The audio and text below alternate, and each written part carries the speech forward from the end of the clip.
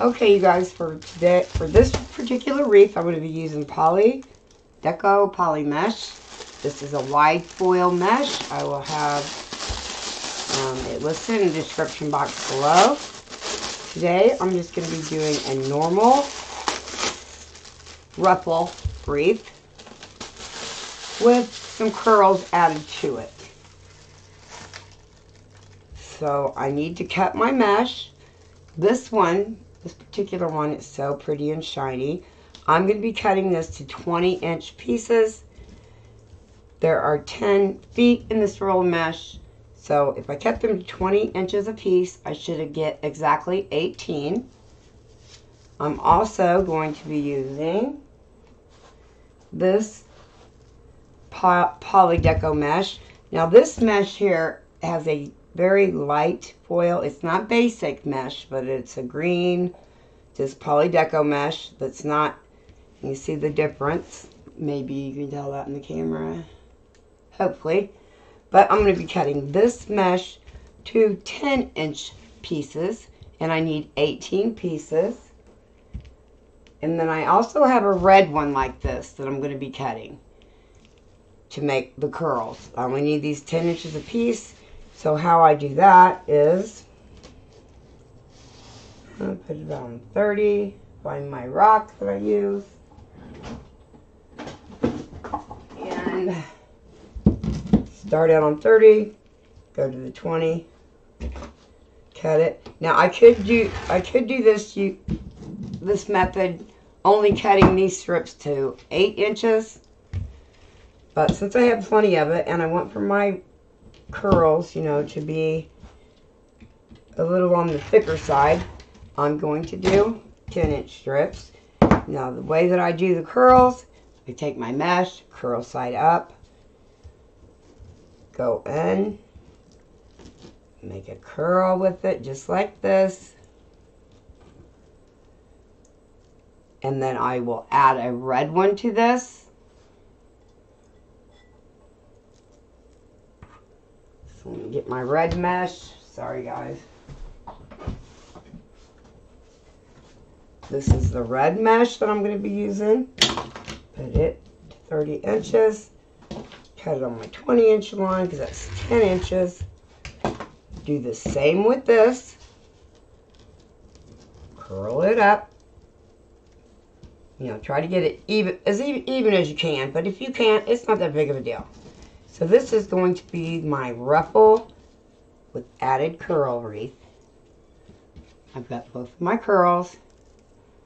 I'll clip them together. Now if I was already putting these in, I would just hold it with my fingers like this and continue to work on my wreath. But first I have to cut this mesh to 20-inch pieces. Okay, so let me 30, go to the 1.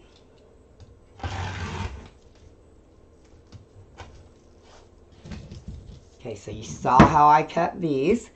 Okay, I'm going to continue to cut the rest of the mesh, and when I get back I'll have everything ready and we'll get started on the ruffle with curl added wreath. Take a look at my wreath frame. This is a 14-inch wire wreath frame. I put my own pipe cleaners on it.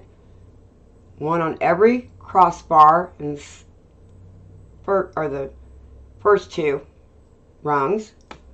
One in between them 2, again on the first 2 rungs, and then one not on the crossbar up here, but in the middle, going around.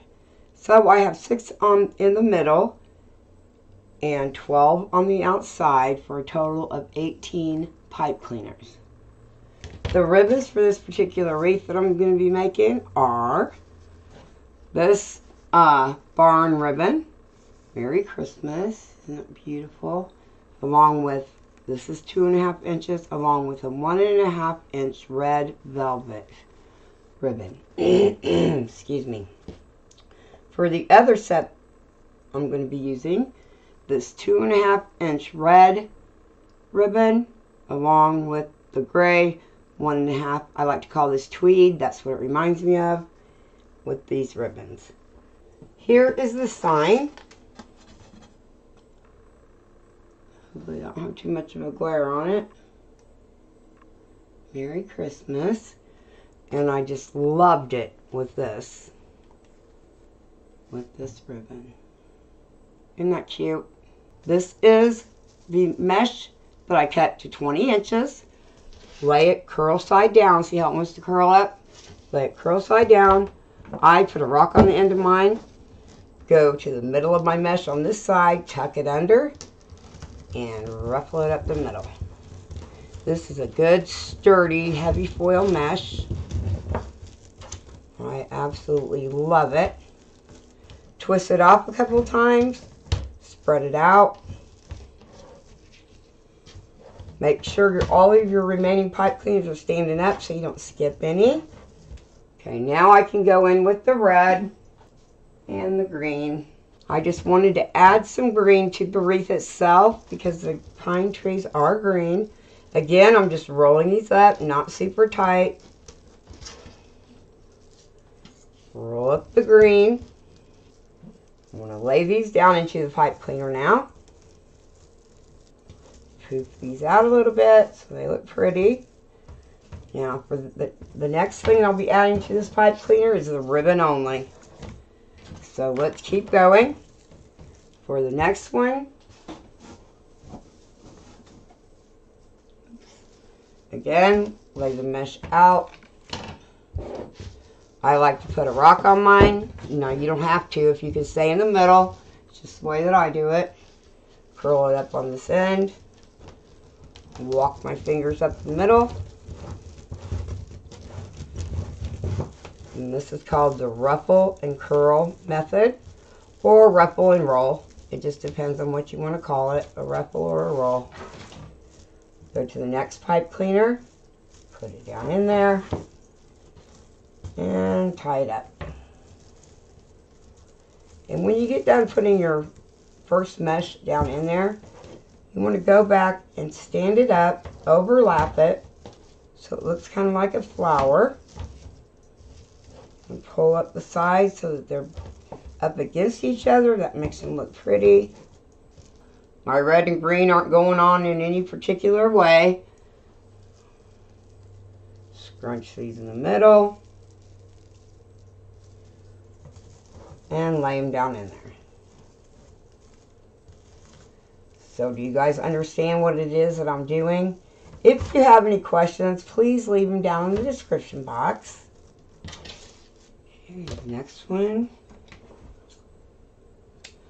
I'll do one more with you guys, and then I'm going to carry on around the outside of the wreath. Curl it under. You want to curl it under so that rough edge is not showing. And walk your fingers straight up the middle. So I hope you guys understand what it is that I'm doing. Now you guys, you can get mesh from a lot of places. You can get it from Hobby Lobby, Joann's, Michael's. I get mine from my wholesaler online. But I will link some places down below where you should be able to find some. And I really hope you enjoy this kind of content. And if you do, please consider subscribing, hitting the bell for notifications, and the like button. That would help me out tremendously. I told you guys I'm trying to get to 10,000 subscribers. I am a little over 8,000 right now. Okay, so you guys get the drift of what I'm doing. I'm going to be putting in the ruffle and then the curls. And I'm going to go around and put it in every one on the outside of the wreath form.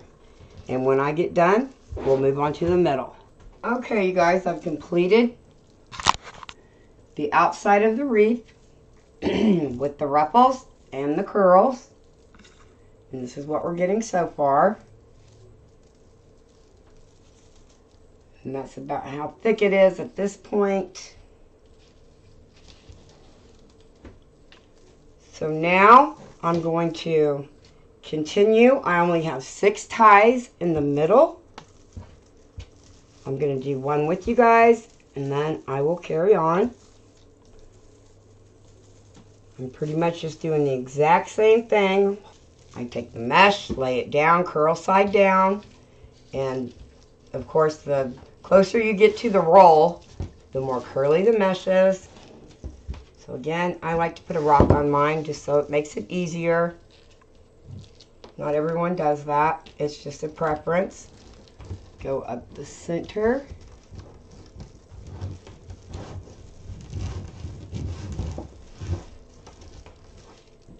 Hold it tight.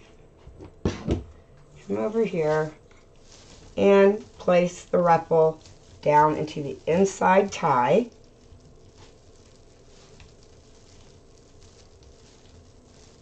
Just a couple times. Fan it out. And of course, before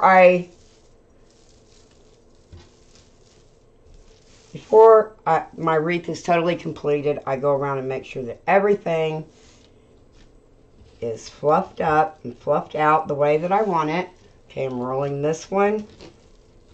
I'm going to go ahead and put these in as I go. Hold it. Now, like I said, if you can't hold it between your fingers, then put it in a Bodabra or in a chip clip or what have you. I'm going to take these and lay them down in here as well. And I want the curls to go side to side instead of in and out. In other words, I want for these curls to go sideways and not, I don't want them to go like this. I want them to go sideways. The same angle that the ruffle underneath is at. Okay? So this is what we're getting with this. This way, when I put the ribbons in, my ribbons will lay pretty and they won't be all sticking straight up. One more with you guys and then I'm going to go on. Complete the middle and then we're going to move on to the sign and the bow.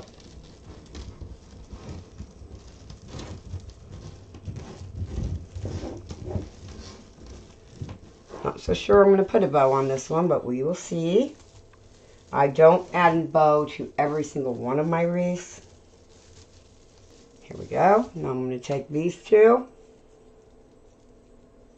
Put them down into the tie.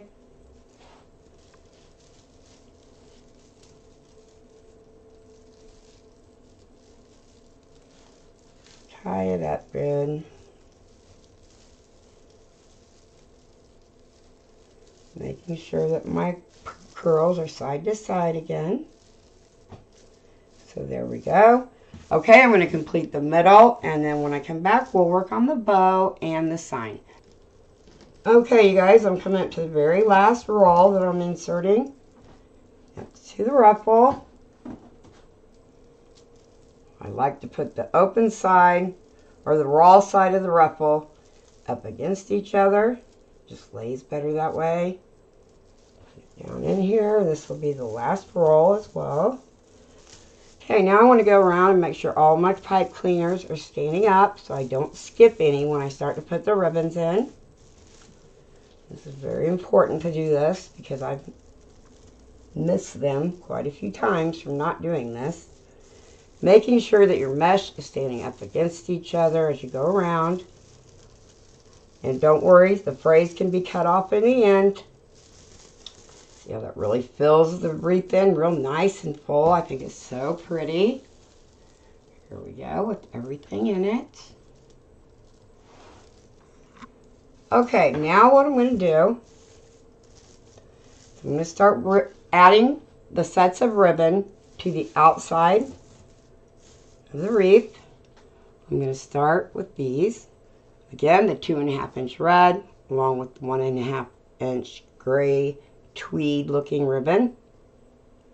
I crease it in the middle, lay it down, walk up the center of the ribbon, kind of straighten out those wires,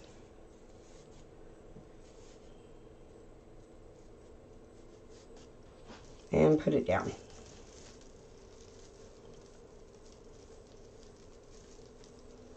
Tying it on there. And since I'm done using my pipe cleaner now, I will cut it off. Every time I place a ribbon in it, I'll cut it off, and then I'll bend the tip of the remaining pipe cleaner from where I cut it down in there so that it does not scratch anything, and I know it's not gonna come undone or anything, so make sure it's super tight. So there we have these. On to the next. Now I'll go to the red barn ribbon, Merry Christmas, with the 1.5 inch red velvet, which I just think is so pretty. Fold it, line them up, fold it in half, crease, lay it down. Now, since this barn ribbon is one direction, it's directional ribbon, the barn, I can't see it, the barn and the Merry Christmas, all of them that I put in need to be facing the exact same way. Again, these on top of each other, crunch it up, get a few in here, and I'm going to turn it around and show you what they look like. And then again, I will continue around the outside of the wreath. Any embellishments that I would decide to put in here, I'm not going to need my pipe cleaner for, so therefore I don't have a problem cutting it off. Sometimes I do keep the pipe cleaner on there just for that purpose, for my embellishments to be able to stick to. Fold it in half, crease it, lay it down, scrunch it in the middle. You either want them straight or you want them like birdie wings. Here's what birdie wings means. My mentor and my friend, Lori Jacobs, I'm in a couple of her groups. She has showed us how to do that. Looks very pretty that way. Okay, I'm going to turn it around and show you what we have so far. And then I will continue going around the outside. Here we go. Here's the ribbons. We have the barn in the velvet with the tweed gray and the red. I really, really like it. I'm going to go around the outside, finish adding the ribbons, and I'll come back before I start the inside. Okay, you guys, I've completed the ribbon on the outside, and that's how it looks. Absolutely beautiful. I'm loving it. Can't get the whole wreath in, doing the best I can. Do it this way as well. Okay, so I only have 6 more ties on the inside to add the ribbons to. So let me go ahead and do that. Again, lay the 1.5 on the 2.5, put it down, crease it in the middle, gather it up. You don't have to put the 1.5 on top of the 2.5. You can put them any way you want. You can put the thicker one on top if you want, or the wider one on top. It's totally up to you. That's what makes wreath making so fun, is you make it your own. There is not a certain way that it has to be. I like to pull these up when I'm adding curls, just to get them in there so they lay somewhat flat, like this. And fan them out, and everybody does that different as well. Okay, the next one. Do one more with you guys, and then I'm going to carry on around and finish the last 4. Here's the middle ribbons I've added right here and right here. So I'll finish the last 4 pipe cleaners with the ribbon sets, and then when I get back, we'll make the bow. Okay, the completed base with the ribbon tails and the curls, everything in it. So let me set the wreath aside and get the bow materials out, and then we will make a bow and put the sign on. Okay, you guys, for this part of the video, I did have music playing with this while I was making the bow, but I found out it had a copyright on it, so I wasn't able to use it. So I'm just going to do a voiceover for this part. As you can see, I'm making the bow, and I already had it in fast motion, so I didn't change that. But I'm just kind of going to try to explain to you what I'm doing. I'm making the bow on my easy bow. And then I'm going to take a pipe cleaner, I do believe. Or no, I'm taking it, yeah, 2 pipe cleaners, putting them together, pulling my bow up, tying it, fluffing it out the best that I can so that it will look nice on the wreath. This is the first time I've ever done a voiceover, so please give me some grace. So my bow is done. I haven't cut the bow tails yet. I think I'm trying it on for size. And I've decided that I'm going to put it right here. So this is where my bow is going to go. And then next I will be working on my sign. Now I usually do not use wire on my signs. I just don't prefer to put holes in my signs. But for this particular wreath, I decided that I was going to. So I take my hole punch. It's a jewelry hole punch. Punch 4 holes in each corner. I put 1 hole in each corner, and then I'm adding the wire to it so that I can tie it onto the wreath. I make these signs in my shop. This just so happens to be a Merry Christmas red barn sign. I think it's beautiful. It's all snowy and Christmassy. I'm using 22 gauge wire. And putting that, again, in all 4 corners.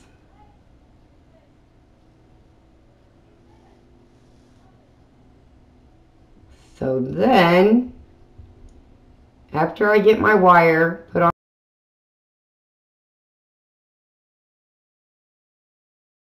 it, so I have double wire.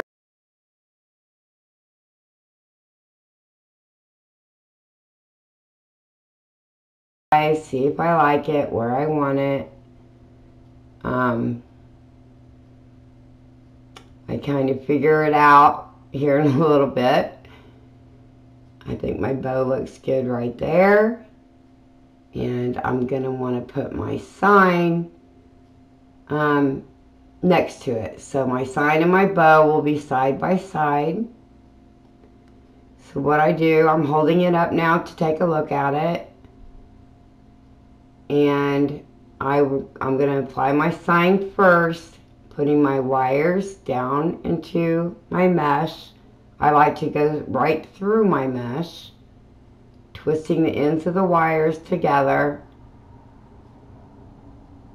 and sticking it down through there with my handy dandy darning needle. I love to use this needle. It works great for me. And I just go right through my mesh. Keeps it really stable that way. And tying it to my wreath frame. Never to the mesh, always to the wreath frame. So I'm going to do this to all 4 sides. Get it exactly the way I want it, where I want it to be placed.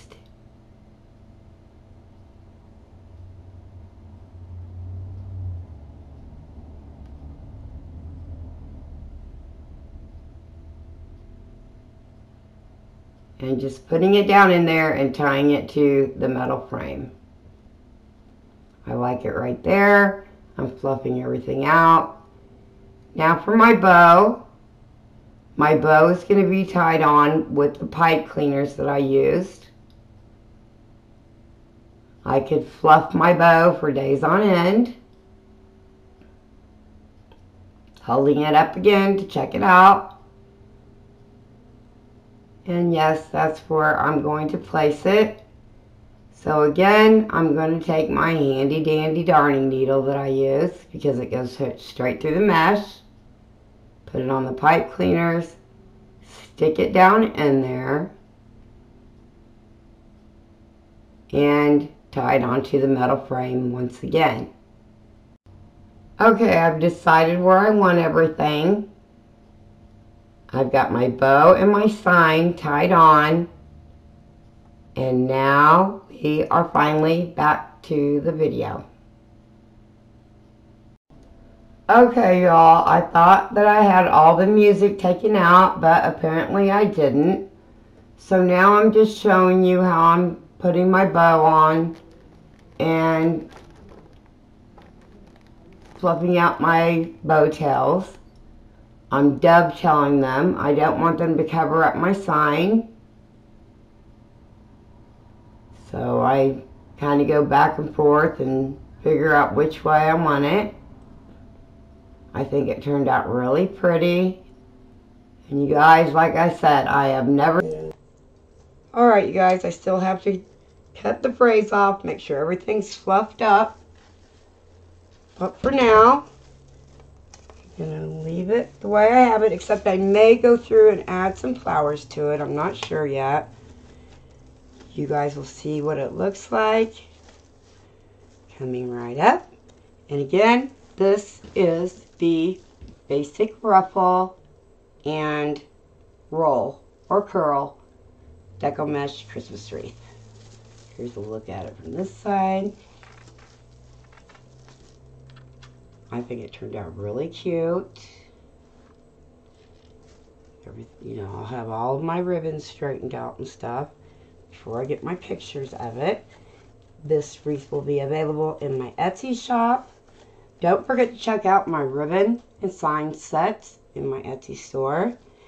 And listen, guys, if you haven't, excuse me, please like, subscribe, and tap the bell for notifications so you'll be notified every time I go live or put up a new video.